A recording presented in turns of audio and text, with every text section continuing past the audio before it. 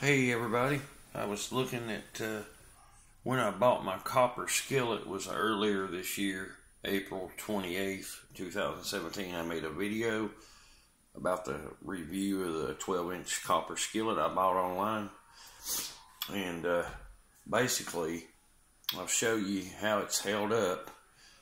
And I mean, I use it quite a bit.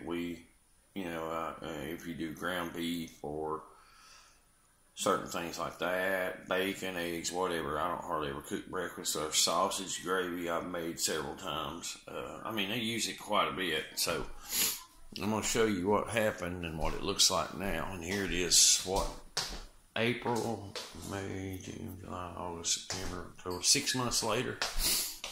And here's what it looks like now.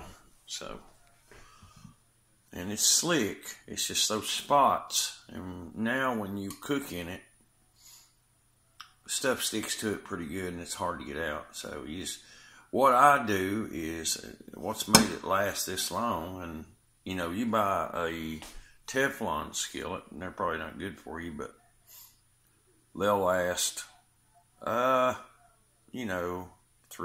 months if you use them a lot, 5. And they're probably more expensive than this, but I've seen these now. You can get them in the discount stores for $12.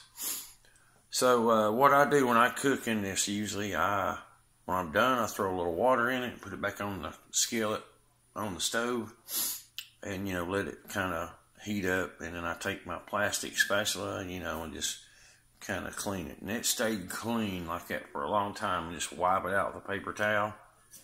So yeah, I just wanted to give a review on that for later. From whatever months later. It's been a good skillet. I like it. Would I buy another one? Yeah, I would, because it's reasonable priced, So that's my I want to do this and basically show you how good it's been. My friend asked me if I had a iron skillet, and I don't. I've never cooked in an iron skillet, but I know a lot of people do. So I need to get me one and try it, I guess. But that's my review on the copper skillet. Y'all have a good day, and thanks for watching.